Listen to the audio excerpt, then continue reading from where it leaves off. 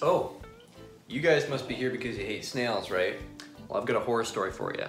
In my 40-gallon aquarium, there are hundreds of snails.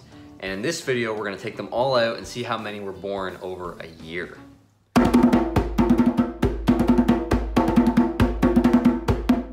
Now, of course, when I say how many snails were born in the aquarium over a year, I'm really just talking about how many are still alive after a year. Now, to give perspective, I started with 4, and I'm expecting to find at least 100, probably 200. Now, over the year that I've been keeping Ramshorn snails, the biggest one got to be about the size of my thumb, or the end of my thumb. This is the original shell right here.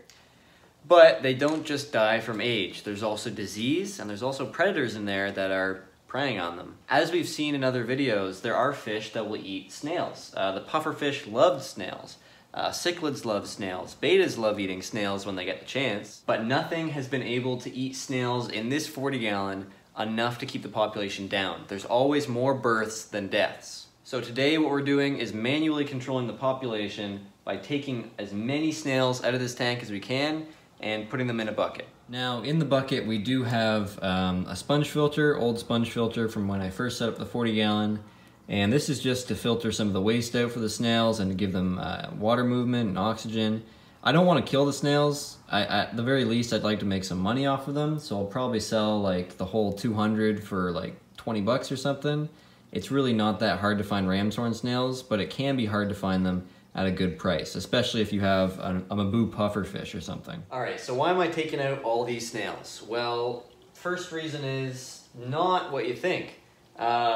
Most people don't like the look of snails. I actually love the look of Ramshorn snails in moderation because the Ramshorn snail shell matches the river stones and the driftwood that I put in here. That's why I originally bought the snails. But eventually they get to the point with their prolific breeding that they cover all the food that I put in. For floating food, it's not much of a problem. But for sinking foods, for cucumbers, for bottom feeder wafers, they just cover it before the slower moving or nocturnal fish can ever get to it. Another problem with snail deaths, other than the shell being left behind and discoloring, is when a snail dies, the pressure changes in the shell and it just kind of blows open. So that means that some of the meat is coming out, the foot usually, and that gets eaten by the fish. But the other half of the snail is still in the shell where the fish can't get to it. Back when I had pufferfish, this was a big problem because the pufferfish would eat the first half of the Ramshorn snail and then the rest would stay inside and rot. Later on, I switched to pond snails, which have a much shorter, more open shell, allowing the pufferfish to get in and eat more of it than they would with the Ramshorn snails.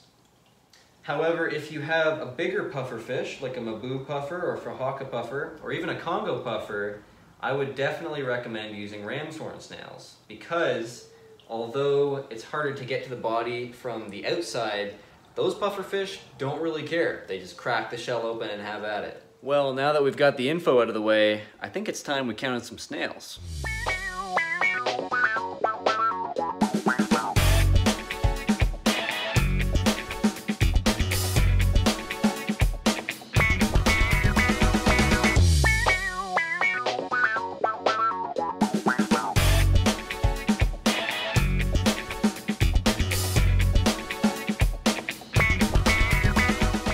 Hey guys, welcome to a Future Matt update. I'm glad you're not here in the room because I smell terrible because I just came out from working out.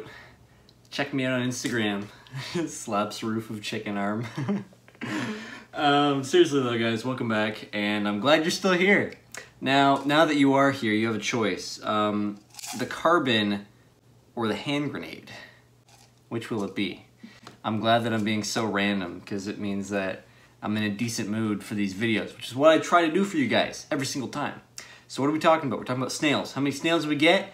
130 snails, which is a lot. It's not as many as I was hoping. It was more than Zach thought, so ha! Zach, if you're watching this video, it was not a 64 stack of snail. You were wrong. So I talked at the beginning about why snails were bad. They're also good, you know, there's a lot of people who say they're good. And they are great. They eat dead plant matter, they eat leftover food scraps, they eat dead fish, which can be great. Algae, big one's algae. But the problem is that's all they do. They're these zombie machines slowly moving towards any and all food sources, even if it's like a fish that's moving too slow. Probably won't have that problem ever. I've never seen that problem, but they will eat whatever will let them eat it, basically. So I got them out because the algae wafer would always get surrounded by them. You know, you put those in for your pleco. So say you have a pleco. You have a pleco in there, you feed him an algae wafer. Awesome. Like, he gets to it right away. And he has a few bites, and then all of a sudden, in like half an hour, it's surrounded by snails. In my case, Ramshorn snails. And that's a big problem. It's not an unavoidable problem because all you have to do is put in more algae wafers than the snails can handle, right? If you have 3 snails and you have 4 algae wafers, they're not going to be able to get to all the algae wafers at once. But the more food you put in, the more snails are produced. So by overcoming the problem, you're making the problem a bigger problem. So I just wanted to say that snails are a good thing, snails are a bad thing. You just got to figure out how to balance them. If you have a puffer fish and you don't really care about how good the tank looks, because there's going to be shells everywhere after just a few days, easy solution. Put as many snails as you want in your 40-gallon. You can always bring them back to your puffer fish. You know, we talked about the other problems already, but you know, the main problem is they take over the food. They take over the resources for your nocturnal or your slower moving fish. So that's kind of my take on it. I do want to talk about some updates though. In the 10-gallon, there's absolutely nothing. There's nothing in the 10-gallon. There's no updates there, other than like probably 100 snails as well in there, like at least 100 snails. Those trumpet snails are out of control. But in the 40-gallon, last week we had a problem with the rainbow fish. It got its eye ripped out. If you haven't seen that, go back to the next video. I'll try to link it if I can. I'm not that smart, but I'll try and figure it out. Or I guess it'll be right there. But the rainbow fish got its eye ripped out, and I wanted to give you guys an update because it's doing really, really well. It's actually brought out the other rainbow fish, which is pretty cool. Like, all the other rainbow fish were hiding. I put that monocular rainbow fish in there, whose name is now Clarence, because any fish in my aquarium that has an eye ripped out deserves a name. So she's Clarence. She's brought everyone out. She's the life of the party, and she's doing really well. One weird thing that happened recently that I didn't catch fully on camera was she dropped her entire egg sac. It looked like it looked like her ovary just came out. Because I thought that when rainbow fish lay eggs, I guess haven't done enough research on it, but when they lay eggs, they just kind of shoot out the eggs and the male swims by and fertilizes them, and it's just so random. Like, they don't protect the eggs at all. In fact, I'm pretty sure they ate them as soon as they came out of her. But it was weird for her because they came out all in like one clear sac, kind of like snail eggs when they're laid onto plants and stuff like that. So I don't know what that was about. Doesn't seem to be any problem with her. I thought it was like a piece of her eye that was falling out, so that was a little terrifying. But fell out, seems to be okay. Nothing going on with it. And I did actually have a baby rainbow fish. So there is a baby rainbow fish in the 40-gallon. Hopefully it's still there. They can be a little hard to feed, but this is the great thing when you feed a variety of foods and when you feed very fine foods, because chances are you're gonna have some fry, and those fry can eat that food and grow up and join the rest of the school. So anyways, guys, I hope you liked this video.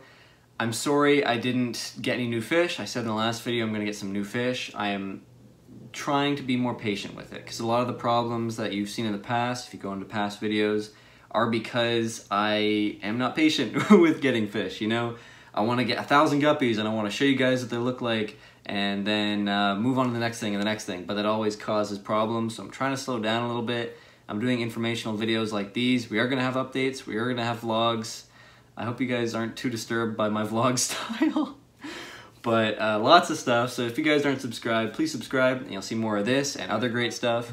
If you like the video, please like it, I would appreciate it. And I will see you guys next Sunday.